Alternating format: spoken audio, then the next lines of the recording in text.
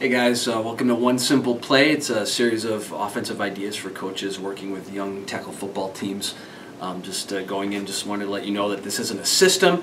These plays aren't necessarily sophisticated or complicated, but given the size, strength, speed, arm strength of kids ages 8 through 11, who I've been working with for a while now, I think these are some pretty good basic plays that you can run. And if you're just getting started and don't know where else to go, here's some ideas for you. So before we get started, a shout out to Coach Thomas McPherson, Coach Mac, who's standing in front of a whiteboard drawing up plays. Format is where I borrowed this from. If you haven't subscribed to him on YouTube already, you should really do so. Coach Thomas McPherson. If you're a football junkie, there's lots for you to take in there. Okay, so before we drop today's play, just a reminder that the defense that we will be drawing this up against is a 5-3 with the nose tackle head up on the center, defensive tackles head up on the offensive tackles. That's the rules of our league. Usually the defensive ends line up to the outside of the tight end and the split end, who we've got lined up tight here, and the linebackers are behind him. We typically see a 5-3. We might see a 5-4 if the safety walks down, but he's got to be outside of the tackles. Okay, we might see that, but we're going to draw this up against a 5-3. All right, so today's play that we're going to draw up is a 32 dive. All right, a simple play, as this name of the series implies. When do you run a 32 dive?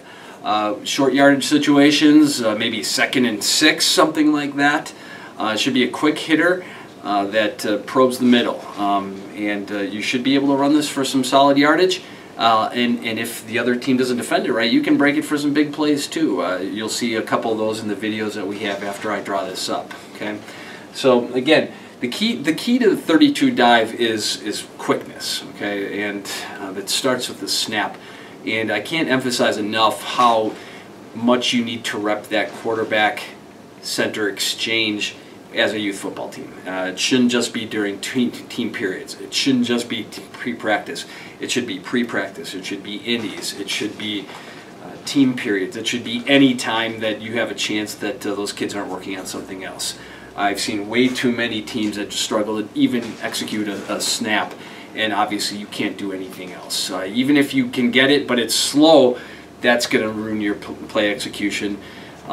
Rep that center quarterback exchange as much as you can, whether it be under center or whether it be shotgun. All right, so I'm not going to draw up too many of the responsibilities here. They should be all pretty straightforward. Okay, split end lined up tight, tight end and the Y, they're all blocking their guys out. Okay, left tackle, first step with his right foot. Right tackle, first step with his left foot. All right, again, we're trying to drive those defensive tackles out. Their guys should not factor into this play at all, but let's take care of those details anyway. All right, center, blocking, hopefully taking a step to the right. Okay, we've talked about this before, that the center, if he can execute that snap quickly and effectively, cleanly, and not get run over, he's doing his job. Okay, so if he can actually make that step and engage this nose tackle and push him out of the hole, man, that's great. But we're not counting on it. We just want him to get the snap. So what does that mean? More often than not, we are going to triple team the nose tackle on this, all right, with our left guard and our right guard. It's a simple block that we ask our guards to make, and it's something that most of those kids can execute. Okay, it keeps this guy out of the play and gives a fullback a running lane. Now, if you have a center who can get to the right and block the nose tackle away from the hole, that's great. Then you can have the right guard come up and block the mic. All right, it's up to you whether or not your kids can do that and get there. Obviously, the mic is typically one of the other team's best players. You know, we've talked before that the defensive ends are more often than not the best athletes on the defense, just to limit big plays around the outside.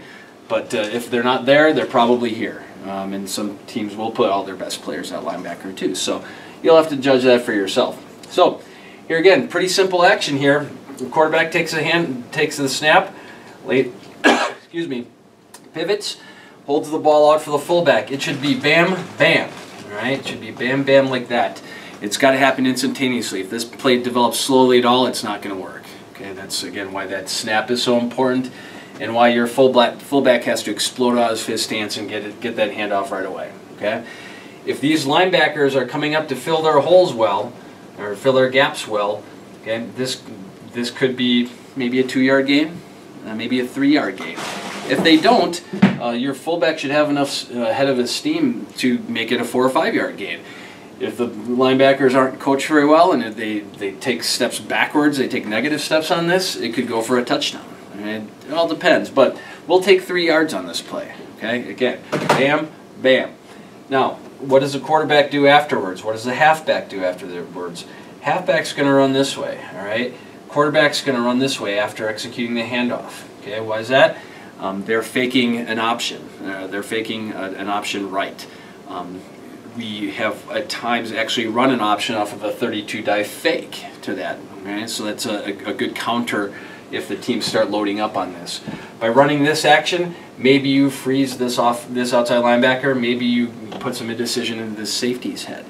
But that's just kind of window dressing. I mean, this exchange and the quickness of it is the most important thing of this by far. Okay, but again, faking the option right with the quarterback and the halfback after that handoff is a good secondary action, not just for the play itself, but to set up a counter play to this. So let's watch. We've got a couple videos of 32 dives, and I believe there's a 33 dive in there as well.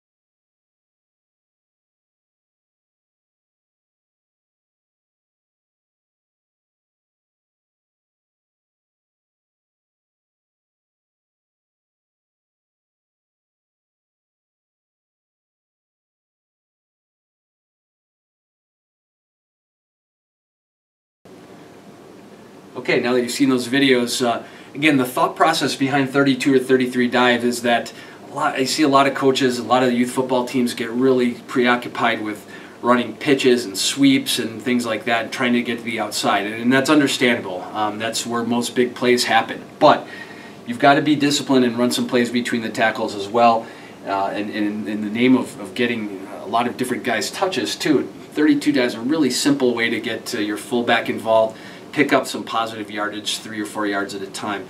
Again, can't emphasize enough the importance of the quarterback center exchange on that and making sure that that's airtight. Thanks for watching. If you have any questions, leave it in the comments below or email me at scott_tappa@hotmail.com. If you haven't done so yet, please subscribe to my channel. There's a lot of good youth football practice and coaching ideas. There's some clinic reports from expert football coaches around the state of Wisconsin and around the country. We've got game film. We've got a lot of different things on there. So subscribe, and if you're just starting out, or even if you've been at this for a long time, hopefully you can pick up something that you can use with your team. Thanks for watching.